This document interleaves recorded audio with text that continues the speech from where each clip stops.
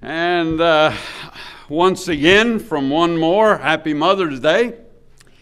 And Mother's Day is a great day. I remember when I was a kid. You know, so much has changed in our culture. But when I was a kid growing up, just a little guy, Mother's Day was a big day in our church. As a matter of fact, we all wore suits to church. I still do. And on Mother's Day, we would wear a little boutonniere, a little flower in our lapel. And it was interesting because if you didn't have one, the church just happened to have some there. And they had white ones and they had pink ones. And so you would come in and they would ask you, if you didn't have your little boutonniere on, they would say, "Is your mother living?" And of course we would say yes. We would get a white one. But if your mom had already passed, they'd give you a pink one. And but it was a big day, and it was a big day to remember moms. And I remember in my former church, the youth pastor I had used to say, "Well, you know, mothers, sort of like your nose. Everybody has one." And that's true. You think about it. You know something? When you get as old as I am, and I'm getting pretty old, you've sort of experienced it all. Not every situation, but certainly every category of situations. When I was a little kid, I had my mom kiss away my tears.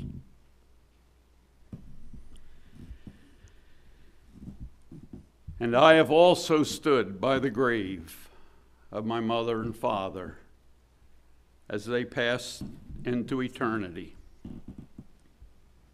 As a kid, I couldn't wait to grow up. But before I knew it, life was almost over. I got married, and I experienced the joys of the birth of my 4 children. And I've buried one of them. I have experienced great victories in my life. I have experienced great defeats.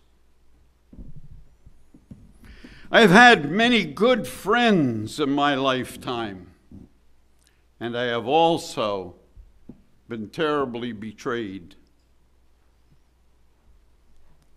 And I have had a job.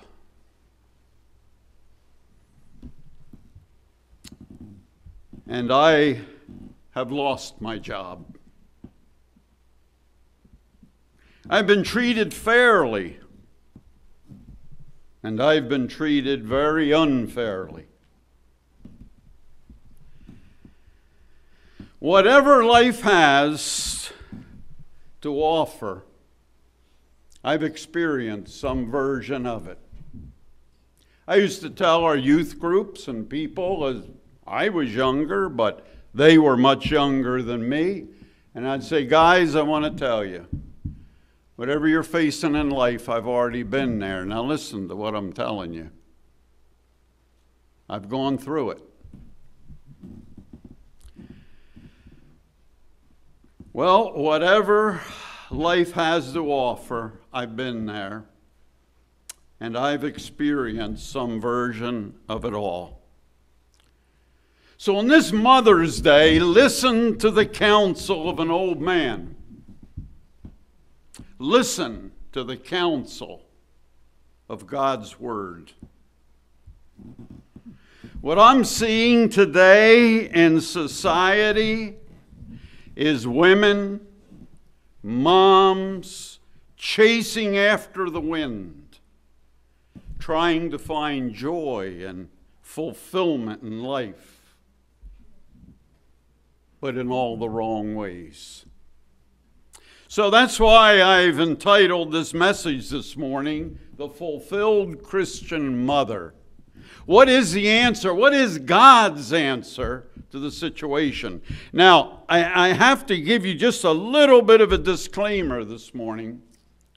I spent several weeks trying to just decide what passage God wanted me to speak on today. And I was all over the Bible. I was through previous messages. Did everything. I couldn't get away from this passage. But this passage is one of the hardest probably in the whole Bible. And I was trying to get away from it. But this is what God says, nevertheless. And so I invite you this morning to turn with me to 1 Timothy 2. And we're going to read verses 5 through 15 of this passage. And I've sort of extended it a little bit to give the background. And I hope it doesn't scare you off and make you close your ears till you hear what we're going to say this morning. So in 1 Timothy chapter 2, beginning at 5, Paul is bringing a challenge to the church. Actually, he's given Timothy the challenge. And he is writing to Timothy and trying to teach Timothy how to lead the church of God.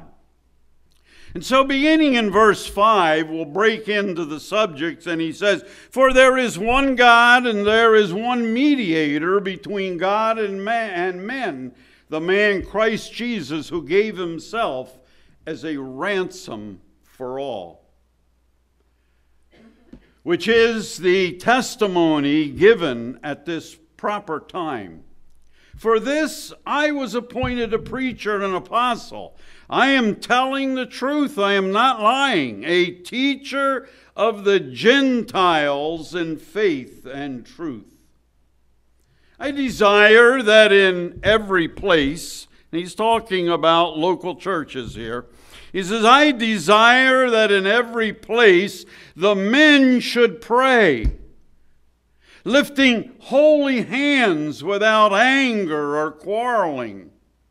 Let me just break right here for one moment and say this. There is so much we could say about fathers and about men. And I hope, I don't know who's preaching on Father's Day, but I hope they give it to us, because we need it. But this is Mother's Day. And so we're going to be talking particularly to the ladies. And so in verse 9 he continues and he says, "Likewise also, that women should adorn themselves in respectable attire with modesty and self-control, not with braided hair and gold or pearls or costly attire, but with what is proper for women who profess godliness with good works. Let a woman learn quietly with all submissiveness. I do not permit a woman to teach or to exercise authority over a man. Rather, she is to remain quiet. For Adam was formed first, then Eve. And Adam was not deceived, but the woman was deceived and became a transgressor. Yet she will be saved through childbearing." Before you draw conclusions, wait till we get there. If they continue in faith and love and holiness with self-control. Wow. What a scary passage, huh? I want you to know this morning that it's Mom's Day and we're primarily talking to mothers. However, I'm talking this morning to all women and girls. This is God's word. Well, that brings us then to our big idea. What is this passage driving at? And so we're going to start right off with a big idea. And our big idea, what we're moving toward this morning and want to try to demonstrate as we move through, is that we can only find real joy when we live in harmony with the way, what? God made us. You know, we think that we can sort of invent our own way of living a lot of times. And we begin to chase the wind, as we said. One problem with chasing the wind, you'll never catch it. And there's a lot of wind coming behind as well. But this morning I'd like to talk to you about 3 things for moms to remember. Here they are. Number 1, remember how God created you. All right? Number 2, remember how sin affected you. And number 3, remember how God sets you free. Now, we're going to look at all 3 of these. We're really only going to consider the last couple verses of that passage I read because we don't have time to go through it all. But number one, as we're looking at this passage in verse 13, Paul said to Timothy, "For Adam was formed first, then Eve." And so as I thought about that, I thought, well, really this is the creation. Adam was created first and then Eve. And so he said, we're saying, remember how God created you. You know, if we go all the way back to the Genesis account, this is what we read in Genesis 1, 27 and 28. It says, "So God created man in his own image. In the image of God, he created" who? Him. Male and female, he created them. And God blessed them. And God said to them, "Be fruitful and multiply and fill the earth and subdue it. And have dominion over the fish of the sea and over the birds of the heavens and over every living thing that moves on the earth." You see, God, number 1, is your creator, and he created you, he created me, he created each one of us according to his sovereign plan. We didn't have a choice as to who we would be. It was God's plan. He created us.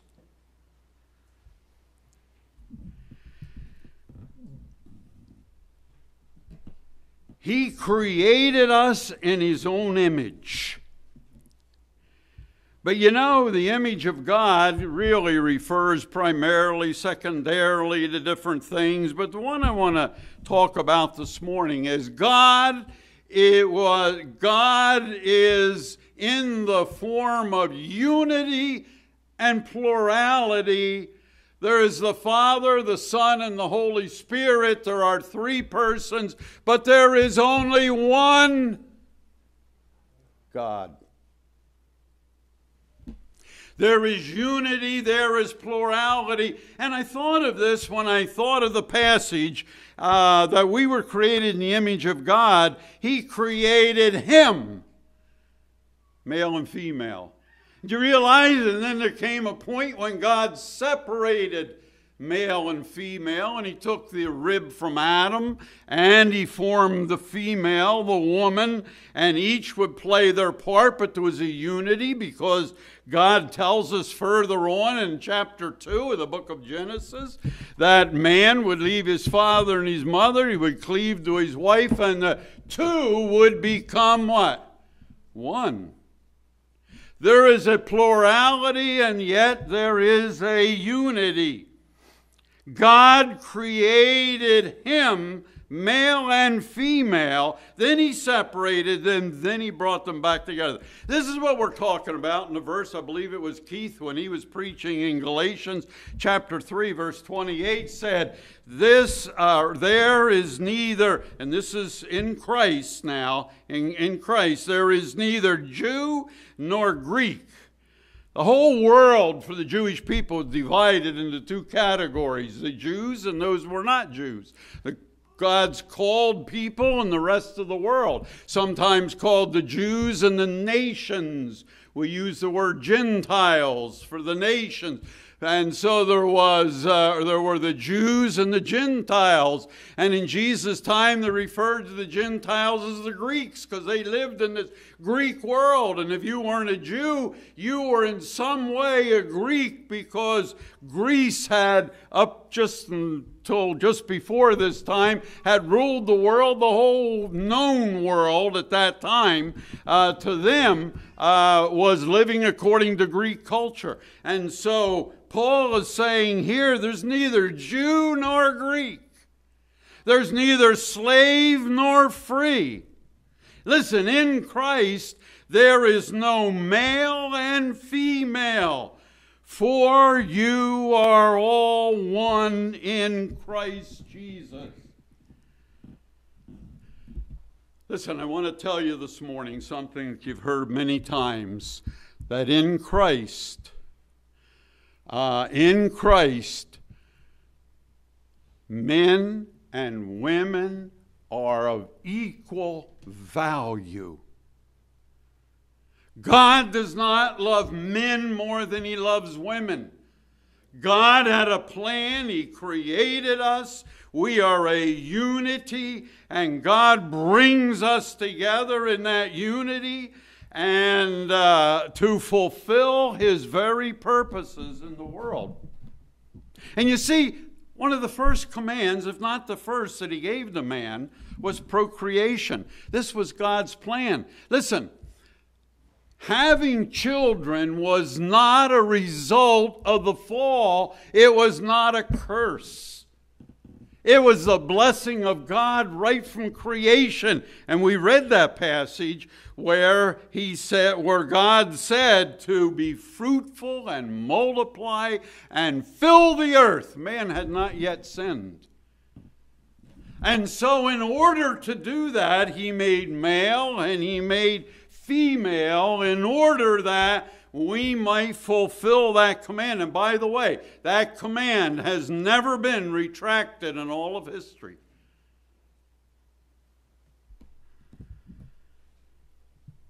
However, there are very, very distinct differences in our roles. Men are not women. Women are not men. God has designed each of us according to his plan, his plan to carry out his purposes in the world. According to Gary Smalley, he was quite a notorious speaker on marriage and home life, etc., a few years ago. And he said this, and God designed them accordingly. He said this: every cell in our bodies, men and women, is different. Our muscle tone is different. We see women, working out. They're never going to bulk up like men. Our muscle tone is different. Our bone structure is different. Here's one probably you ladies have known all along. Men's skulls are thicker than women's.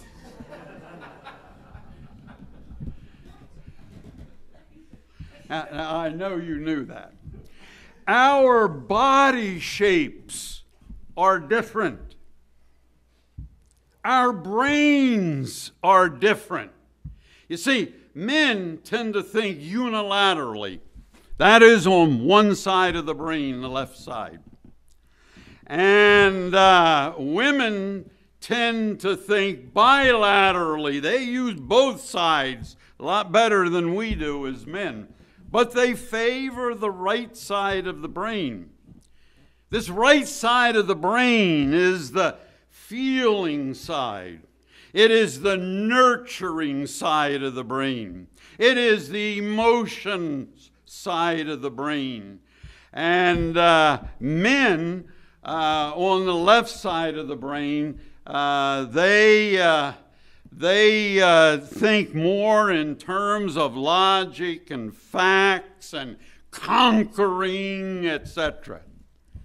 So even nature itself shows us that there is a very strong difference between male and female, and God designed it that way. It is the God of the universe, the Creator God, that made us who we are. There was a specific order in our creation. Now, the first that was created, of course, was Adam. And he was first. He was created to be the leader. We can see this without question in the book of Genesis and throughout the rest of Scripture.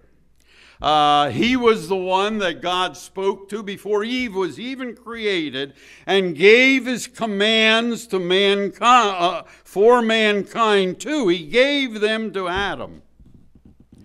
And then he took the rib from Adam. He created the woman. She was created to be a helper. She would not lead independently of Adam, but she would help assist Adam as he carried out God's command. She would be a companion to Adam. Listen, she would be Adam's lover. She would be the mother of their children. She was made to be the nurturer, if you will, of the children. Man and woman would only reach their greatest joy and their greatest fulfillment within the roles that God has given them. Now, I have to tell you, and it's no news to you, in our generation, we are seeing those roles blurred. And this is one of the signs, by the way, of a society that is failing, a society that is deteriorating. I was thinking today, as you look back on history, or I was thinking yesterday, as you look back on history, you see normally that the women are the ones that are keeping our society on track. When feminine morality begins to generate, the whole of society collapses. And we see that in Romans chapter 1. Today we are seeing our whole society turned upside down. We are seeing men who want to be women and women who want to be men. We're seeing homosexuality becoming a plague in our society. The difference between the sexes is being wiped out. Boys don't know who they are, so they want to be girls. Girls don't know who they are, so they want to be the boys. Each is trying to fulfill his life in accordance with their own individual ideas.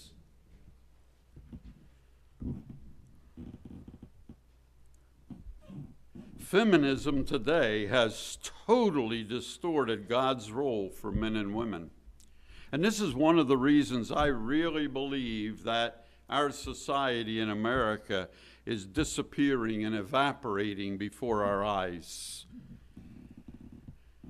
This has caused a deep frustration. It has caused anxiety. It has caused worry. It has caused depression in both men and women. But remember that God is the Creator. God knew what He was doing. Who are we to come along and say, "Oh, God, you didn't know what you were doing. I want to be a woman. I want to be a man." Or to just merely absorb the roles of the other.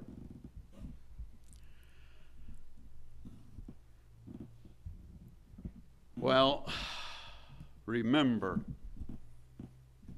how God created you. Remember how sin affected you. You see, Eve was deceived by Satan's lie. But Adam, really as the leader, failed Eve, and he failed God. Adam was not there to protect her. Adam was to be the protector.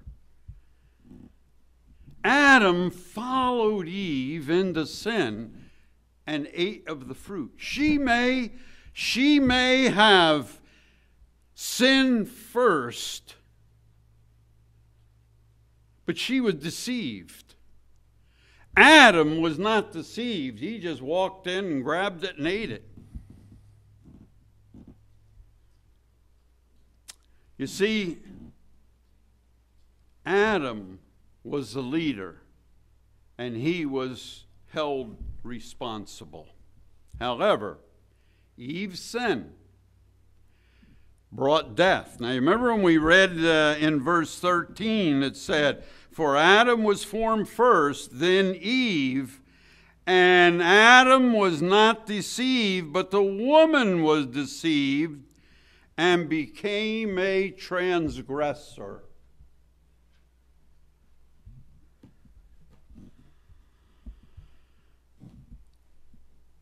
So Eve became the transgressor, and that transgression passed on to the rest of society. Now, there were consequences. You realize there are always consequences to sin. And there were two consequences for Eve. We're not talking about Adam today. There were consequences for him. For Eve, there were two consequences. Genesis 3:16 says this. I'm going to read it in the New Living Translation because I think it's much clearer. Then he said, that is, God said to the woman, "I will sharpen the pain of your pregnancy, and in pain you will give birth." Was God right or wrong, ladies? But listen to the second one. Second one is probably the more scary one. "And you," talking to Eve, "and you will desire to control your husband, but he will rule over you." You see, she would bear children in pain, and that was her punishment, not the bearing of the children, as we mentioned. But she would now have an innate desire to usurp the authority of her husband. She would seek to rule over him. Now, understand this in both parts of this section where God is talking to the woman. Understand that this is not a command. He's not commanding men to rule over their wives. He's not commanding women to take up the authority in the home or in the church or wherever. He's just merely stating a fact that this is how sin was going to affect them. And so the home would from that time forward be a battleground. Now, this is naturally. We need to work so this doesn't happen in our lives. But this is the natural result, and Eve was warned. You see, Eve would try to usurp the authority of her husband, but she wasn't going to succeed. Because he was going to rule over her. He's bigger, he's stronger, and he was going to rule. This was a test of the wills. Well, listen, remember how God created you, male and female. Remember the consequences of sin that have happened in the world. But ladies, listen to this. Remember how God sets you free. So let's continue reading in 1 Timothy chapter 2. And he said, for Adam was formed first, and then Eve, and Adam was not deceived, but the woman was deceived, became the transgressor, yet she shall be saved through childbearing if they continue in faith and love and holiness with self-control. Now, we need to ask ourselves a serious question. What does it mean that a woman will be saved through childbearing? This is not the salvation of the soul. Women are not saved spiritually through having children. That is not the issue at hand. You see, both Greek and English have different uses for that word saved. You know, in English we say, oh, that man was drowning, but the lifeguard swam out and saved him. My father used to say to us when we were growing up, and he was teaching us how to make a budget, and he had us all open a bank account, and then each week we had to come in and show him how we spent our money, and he would say, how much did you save? He wasn't talking about spiritual salvation. Today in our generation, we're working on the computer and someone says, did you save that document? It has nothing to do with the spiritual salvation. The Greek word save is sozo. And it also means, besides salvation, and is used in the scriptures and translated to preserve. It means to heal. Save means to restore to health. It means to rescue. It means to keep safe and sound. It means to be whole. Now listen, if God created us in a certain way and then sin came into the world and it came by Eve, first of all by Eve, and now death would reign throughout the world. Now God brings a way by which women can escape from that, be healed, be restored, be preserved, if you will. John MacArthur said it this way: while a woman may have led the human race into sin, women have the privilege of leading many out of sin to godliness. Listen, ladies, you have the next generation in your hands. You are the ones that carried them for 9 months. You are the ones that gave birth and life to those children. You are the ones who primarily are the nurturers, the trainers of those children in raising them and bringing them up. You have become the life giver, if you will. No life enters this world without a mom. She gives life to every single man and every woman on the planet. Everybody has a mother. Women, you have been empowered by God through His creation and through His redemption and through His empowering now. You have been empowered to rule the world, if you will. Not by direct public teaching. Paul is making that clear. Not through the teaching. That's why we don't have women pastors. I remember the message one time that Pastor Chris preached on women pastors, or at least brought that out.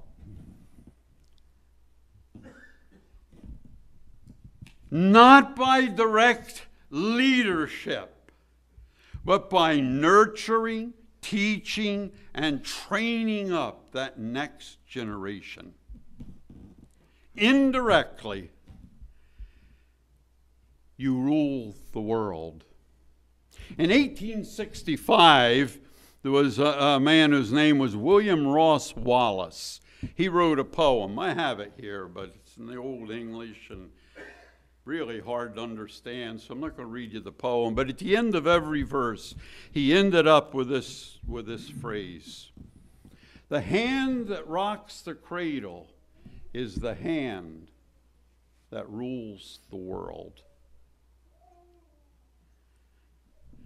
Indirectly, every mother has, through her nurturing qualities, has trained up those who will be out front, but those values are the values that Mom built into them.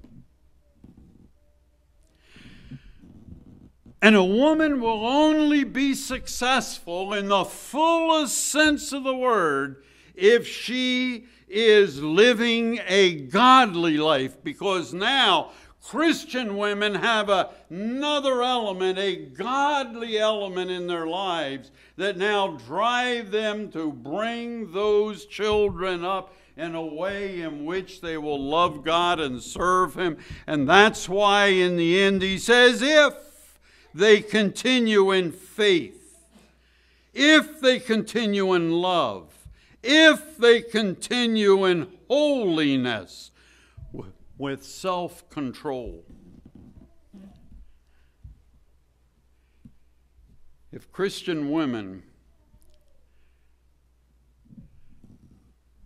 it is Christian women who are impacting our world for Christ as they teach Christian principles to their children. How well I remember numbers of times in my life, my mom reminded me, she would say to me, Lee, I want you to know, this was after I declared my interest in the ministry. She would say, I always prayed to God that He would take one of my boys into His ministry.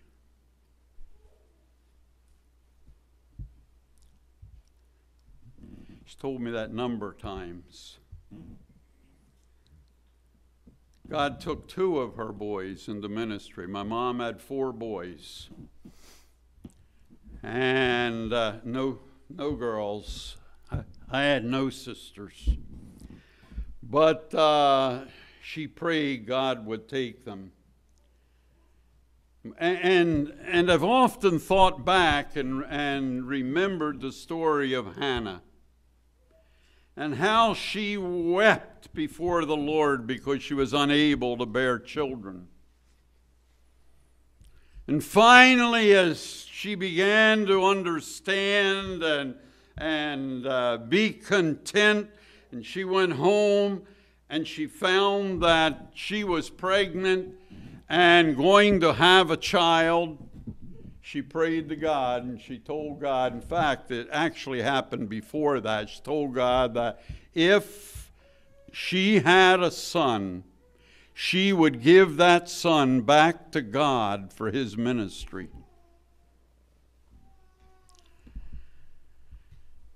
Which she did. And her son, Samuel, became one of the greatest leaders in all of Israel. And she took him after he was weaned and took him to the temple, or to the place of worship there, and gave him to be raised for the ministry and the priesthood. And I often remember that with my mom. I want to show you a slide. Guys are going to put it up there. Barbara and I had gotten our training, gotten married. We had one child, Bonnie, who was 10 months old. And on April the 19th, 1965, I told you I'm an old man, we stood at Kennedy International Airport, and my mom was there.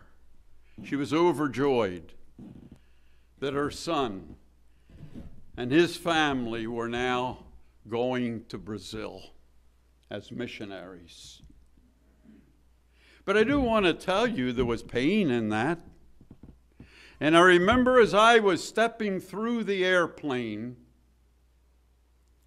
and I turned around and I looked behind me, there was my mom, and the tears just running down her face. She knew that she wasn't going to see us for 4 years. In those days, missionaries didn't come and go. You went for 4 years. As a matter of fact, when we came back 4 years later, we had 3, not 1. And there was Mom, but she had made that pledge to God. And she was joyful until the day she died for the ministry that we had. God, in His wonderful grace, used Barbara and I to organize and establish 6 churches in Brazil. You know who established those churches? Mom did. Mom did. Listen, the hand that rocks the cradle rules the world. It was those principles that God had built into our lives that God used for His ministry. This is the greatest privilege, Mom, that you can have in this world, is the nurturing of your children in the Lord. Let me show you another slide. One of my 2 favorites. My second favorite film. In the mornings, we always had family devotions together. At night, Barbara would go in and sing choruses and read Bible stories to our children before they went to bed, went to sleep, teaching them. And here they are. Now, you don't know what song they're singing, but I do. Running over, I'd sing it to you if I could sing, but I can't. Running over, running over. See their hand motions as they're singing.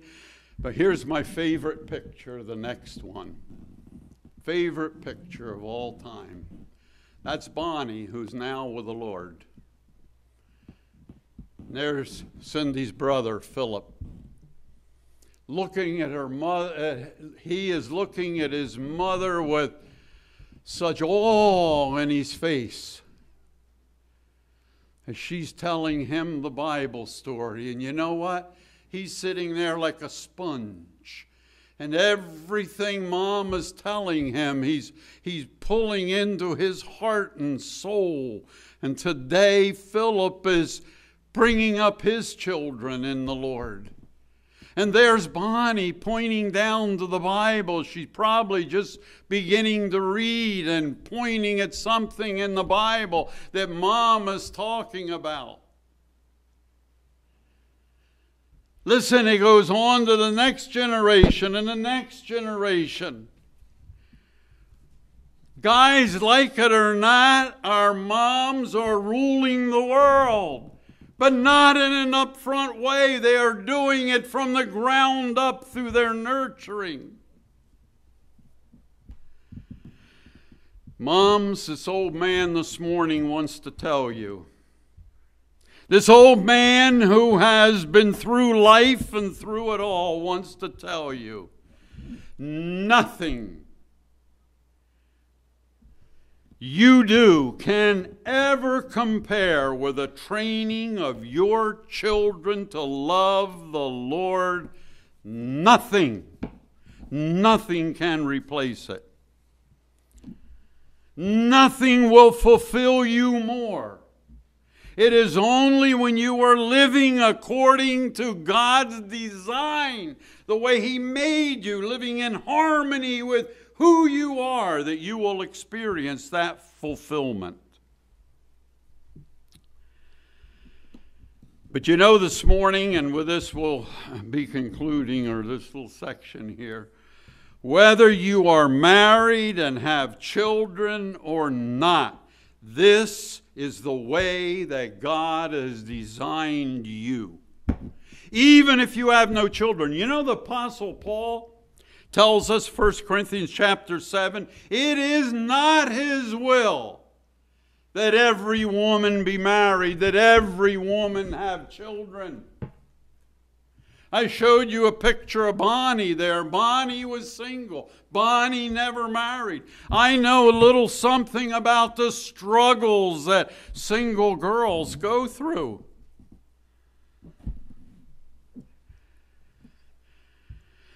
But my challenge to you is, use your feminine abilities, your nurturing, your caring, your sensitivity that are God-given gifts for His glory. Even if you think you don't like children, do it. And the real you will come out. I remember when I was driving for Pocono Mountain School District. I had mostly junior high, high school kids, and I really enjoyed them to no end. After about 8 years, I moved to the East Campus. And the East Campus was not geographically as big, and so therefore the one run became two. And so I'd pick up all my junior high, high school kids, take them in. I had fun with them. I joked with them and tried to teach them things, etc. We get there, then we turn right around, go back on the same run, pick up all the little kids. I thought, oh my goodness, how can I ever relate to those little kids? Scared to death. Can you imagine those little kids scared me to death? And, but I want to tell you, it wasn't long. Had several these little kids come up. Mr. Thompson, or if they couldn't remember my name, Mr. Bus Driver, can you tie my shoe? I say, put it up here.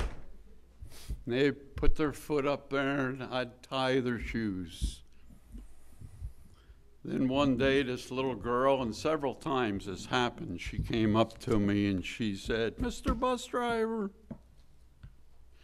can you put my earring in? Oh, man, I'd never put an earring in a girl's ear in my life. Did I, Cindy? Man, I got that earring, my hands were shaking and I was scared to death. I just going to poke it right through and miss the hole, and got it in. It wouldn't come out the other side, and I'm saying, it hurts, it hurts. She said, no. I got her head, I'm pushing that thing in. Finally got her earring in there. And several times that happened with her, but you know something? I learned to tie little girls' shoes, and I learned how to put their earrings in. But guess what? I found out that I really enjoyed those little kids.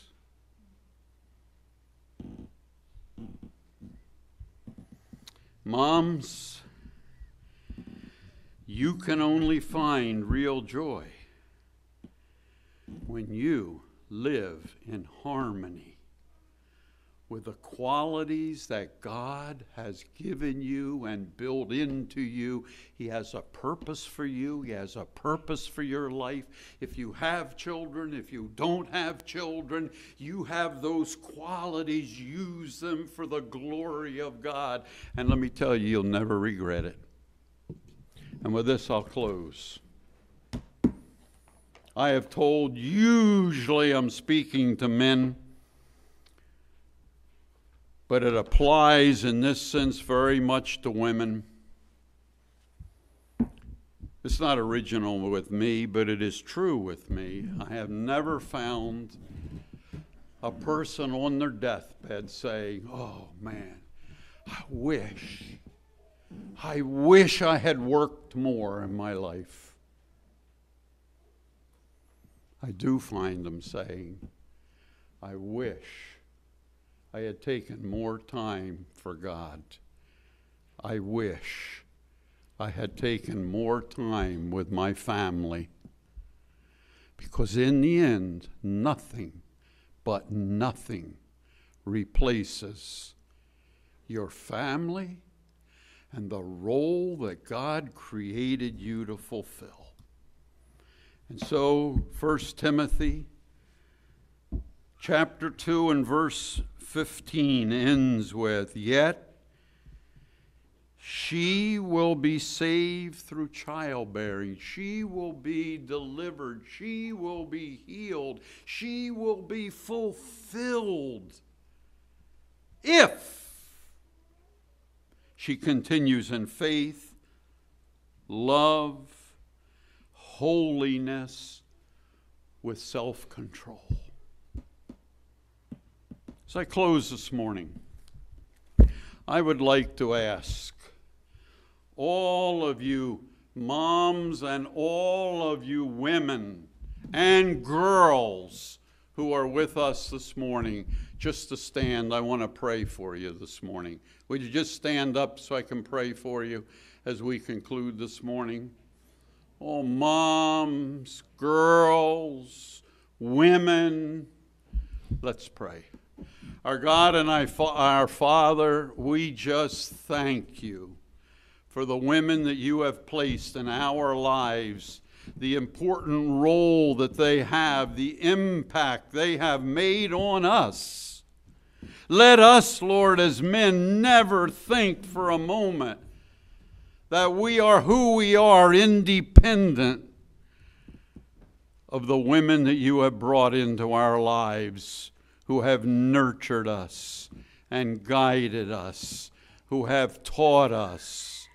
Lord, how I pray that you will be with each of these ladies, each of these young ladies who are with us today. How I pray your richest blessing upon them, that they might sense, that they might feel in the depth of their souls the drive to use those qualities that you have placed in them and bring honor and glory to you, and sense the freedom, the release, the fulfillment of knowing that they are living as you designed them. I commit each one of them to you this morning. I pray that you will be with them through the difficulties. Pray that you will be with them and help them, Lord, in all that they do, that you will be glorified. And I pray this now in Jesus' name, amen.